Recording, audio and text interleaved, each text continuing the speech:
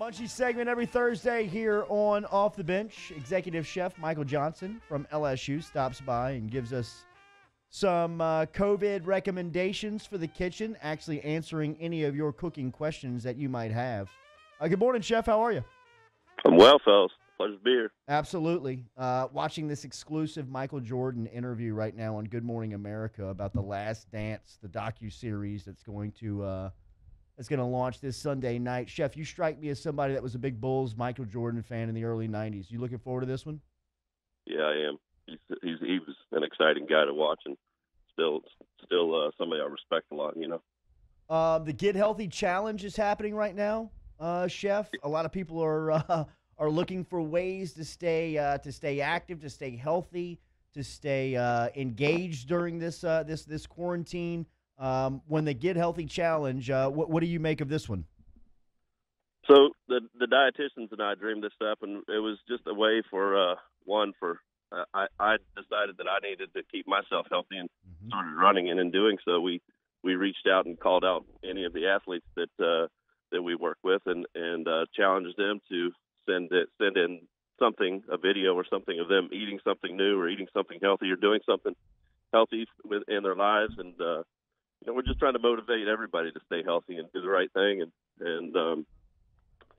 it's we've got time to reflect right now, so we're just trying to keep everybody happy and healthy. How do people get involved? Really, they just take a shot or a video of themselves doing something healthy, eating something healthy, or cooking a dish that is healthy, and post it and hashtag Stay Healthy Challenge, and they can tag me in it if they want, or LSU Nutrition. But it's just a matter of putting it on social media so that everybody can see that we're all doing our part. All right, let's go to dive into our Munchies questions. If you want to get yours in, I will continue to monitor the huddle. Just use the hashtag Munchies. This comes from Nookie in the huddle. Chef Michael Johnson, best hangover breakfast. Oh, goodness. I think bacon is bacon and eggs, I like huevos rancheros as well with a little spicy sauce on it. Yeah. Now you're talking my language, man. What's the best way to make those, Chef? Huevos rancheros? Say that again? Best way to cook the huevos rancheros. You got to cook them on like a low medium heat, not too hot. And a lot of people overcook their eggs, and if you cook your eggs to the point where they start releasing water, you take them too far. So one of the points is that you pull the eggs while they still look like they're wet, and you let them finish in the plate. Nothing worse than a dry, crumbly egg. Ruan wants to know, Chef, can I boil a lobster the same way as crawfish? Yeah, you just you don't boil it. Like I said last time, you simmer it at a lower temperature, and it takes a little bit longer. Yeah, absolutely. Hashtag Munchies. Why do Hawaiians put cracked black pepper on fresh pineapple? I don't know. That's weird, but I like fresh cracked black pepper myself, and I don't know. Hashtag Munchies for the chef. Easy meal to cook for a date to get her from the dining room back to the house. Well, pasta's always a winner there. I love pasta, and it's kind of hard to screw pasta up. I think most people do like pasta, especially if you can make your own pasta. That shows attention to detail and that you're putting yourself into it. I've been toying with the idea during this quarantine. You might have just inspired me to get into the pasta making game. Sam, I'm assuming this is you, Sammy Flavors, in the document here. Yes, no. Anyway, says, what is the best way to fry an egg on the stove? I always frick it up. I like to use butter, and when you're frying your egg, you tilt the pan so that you can capture some of the oil or the fat with a spoon, and then ladle it over the top. Whoa! And, do it nice and low and easy. Yeah. Ooh, come on now, Chef. I never thought about that. I got something to try when I go home for breakfast today. Chef, hashtag Munchies. Favorite international cuisine? Wet market? I kind of favor Vietnamese food, Thai food, something like that. Yes. over that area. I like the spice and I like the peppers that come from that area. But I don't know. I like the fusion that they bring to it.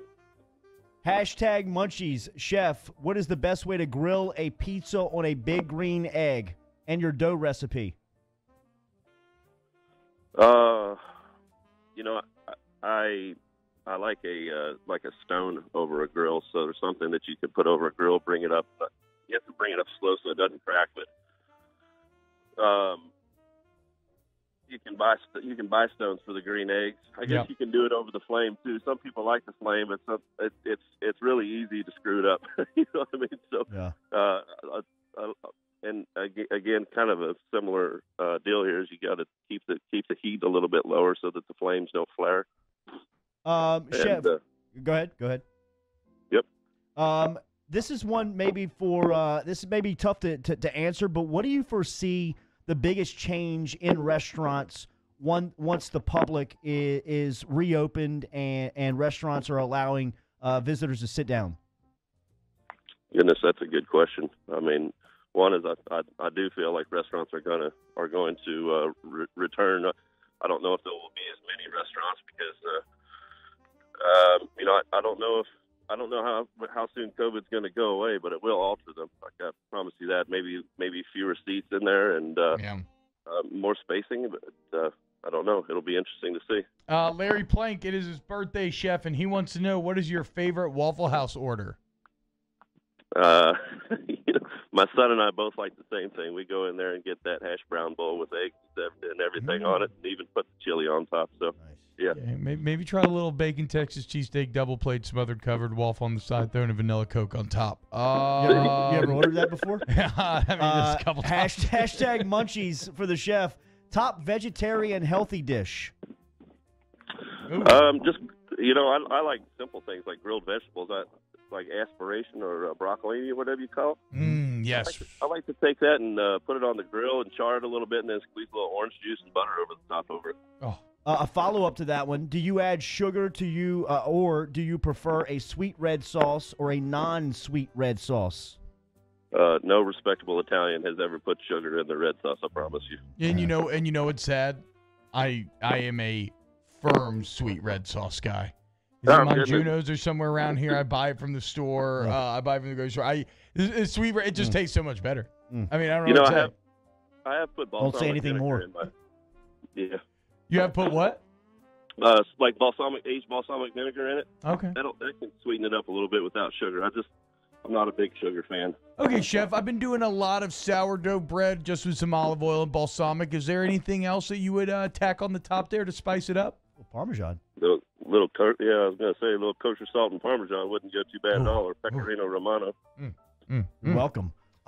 We had Joe Burrow in earlier this week, about a 30-minute conversation with the Heisman Trophy winner, Chef. A listener wants to know Burrow's favorite meal and Burrow's least favorite meal. I just talked to Jimmy Burrow, Joe's dad, the other day to check on him, make sure everybody was doing all right. And he was telling me about how much Joe eats, and it cracked me up. Joe likes simple things. I think he's a steak and potato kind of guy, Midwestern stuff. Yeah, exactly. Very Midwest. Chef, Twinkies or Ding Dongs? Oh, man, that's a tough one. Can we have both? You can only choose one. It's like the Highlander. There can only be one. I guess Ding Dong. I like the chocolate. Yeah. Yeah, I agree with you. Chef, right now, obviously your industry is one that is very much affected by the COVID-19 and people not being able to get to restaurants, get to their favorite food spots. Is there any way that the public who may be listening to this can help out chefs, people that are in that industry right now while the downtime is occurring? There are some places that you can donate to. I can't name one off the top of my head, to be honest with you, but there are some places that you can go to and make donations. And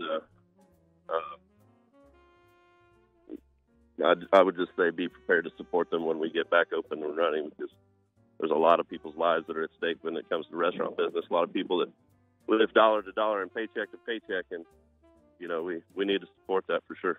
Chef, if you find that information out before we get off the air at 9 o'clock, send it over, and we'll make sure and add it to the social media post from your conversation this morning. I absolutely will. You got it. Chef, we always appreciate the conversation and the time. Stay safe, and we'll talk to you next week. Take care, guys. Thank you, Chef. Take care. There he is, Chef Michael Johnson, checking in from LSU, just like he does every week with your Munchies questions and answers.